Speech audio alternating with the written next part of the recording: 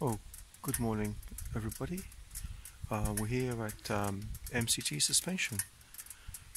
Came here to see if we can do some magic to the suspension on Frankie. I've had it recommended by everybody at my local IAM group. Some people who have Z1000s as well, and all sorts of other bikes. People say, as soon as I buy a bike, the first thing I do is I take it to MCT and have Darren do his magic on the bike. And I've been waiting for this since about April, May, when I phoned him up, and he's been busy until now, the end of August. So the guy's very popular, very well recommended. So let's see what he can do for us. Maximum preload. Now you should have the right spring rate and better adjustment. How do you find the seat height on the bike? It's fine. It's fine. Because if you, with the bolts, you can see that movement there. If I tighten it up under load, then the seat height will be about 5 to 7 mil lower. Lower? Yeah. So if you want the seat slightly lower, I can do it lower, or I can leave it hanging, which will give it slightly more ride weight. Well, lower, I prefer lower. Yep. And I've never struggled with it, but I'd rather lower than higher. Yes. Wow, we are finished. We've done a full setup of the suspension, and look at this, red shock springs. Put an uprated shock springs to cope with my fat ass. So we've gone from a 93 spring to 105, I think, and now instead of being sort of 41 clicks in for my static sag and 24 clicks in on the preload adjuster, which means that when the Ilford stick goes on the back, I can adjust it a little bit more for her.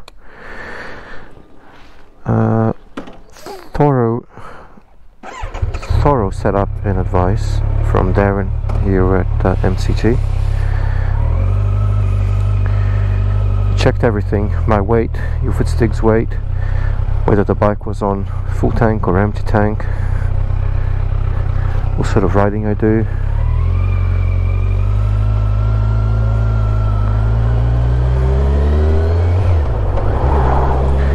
Road only, sort of luggage I carry. Gave you advice on the tyre pressures as well. So overall, very happy and impressed, and great service. Shame it's taking so long. The guy's got a huge waiting list because he's got a great reputation for setting this up.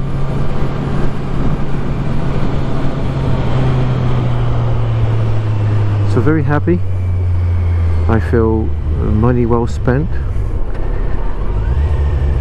to make sure everything is tickety-boo. I'll take some pictures here. It's quite pretty with the wheat fields. So yeah, all in all, setup, shock out, spring change, shock in,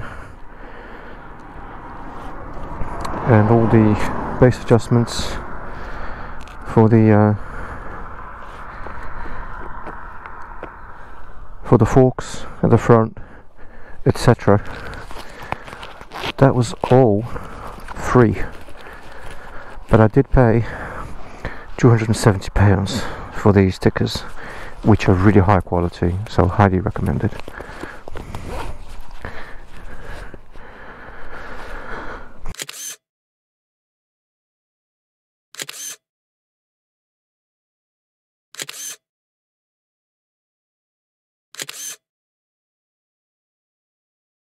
I like to see the fields like this, where all the harvesters are getting moved. In fact, when I went for my test ride, I had to stop and reverse and let a big combine through. Also, kids out on horses as well. Lovely.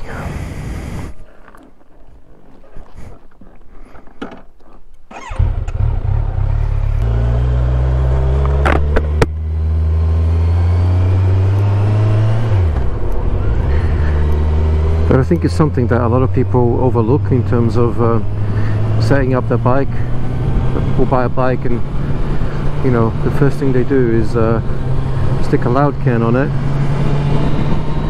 and do like a power commander and that kind of stuff. I'm of the opinion that tyres first, brakes and suspension second. There's absolutely nothing wrong with the brakes on this,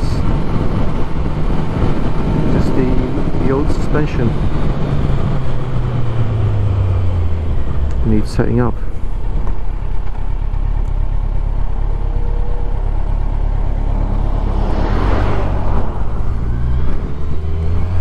Always good to have vision forward and avoid conflict with those big lorries.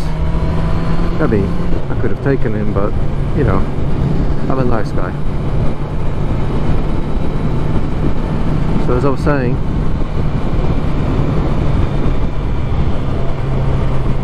suspension is such an important part of the motorcycle performance, and a lot of people ignore training as well. So I've chosen to, the only things I've done really to this bike performance wise, change the tyres, improve the rider, and now get the suspension set up properly for the type of riding that I do with my daughter and stuff. Okay, that was it. I didn't want to kind of get in the way too much of the technician Darren at MCT, so I just did a little bit of filming in there. Oh, one more thing that I discussed with Darren there on doing the setup. He said he recommended that I not run the Kawasaki recommended pressure on the rear tyre, because Kawasaki recommend 42 on the rear, 36 on the front, and he said really those should be the hot pressures. So he recommended that when I'm doing my cold pressure setup, that I do 36 on the rear if I'm by myself, 39 if I'm with a passenger, and still 36 on the front. So I'm going to give that a try. He actually did adjust it there on the workshop, so I'm running with that kind of lower pressure on the rear now. I can honestly say I can't really tell much difference. I am, as you know, I am a noob, so I tend to think if anything's not feeling right with the bike, I tend to feel that there's something I'm doing wrong. And I'm not expert enough in feel, etc. to tell you right now. I can definitely feel a difference. It feels well set up, and when I was doing a little bit of test riding on the little country road there, it was planted, it was stable, it was doing all the things that you would expect it to do. What I'm really expecting that's going to be different, like I said, is when I have the daughter on the back with her extra weight, which is about 70 kilograms, fully kitted up. Then I'll be able to add a little bit more preload to correct the ride height, to bring it back level, because before, to have the sag correct for me, I had to put so much preload on the old spring that there wasn't any adjustment left. I definitely felt whenever she sat on the back that it affected the handling. So now when she sits on the back next time, I'll stick some more preload in, and hopefully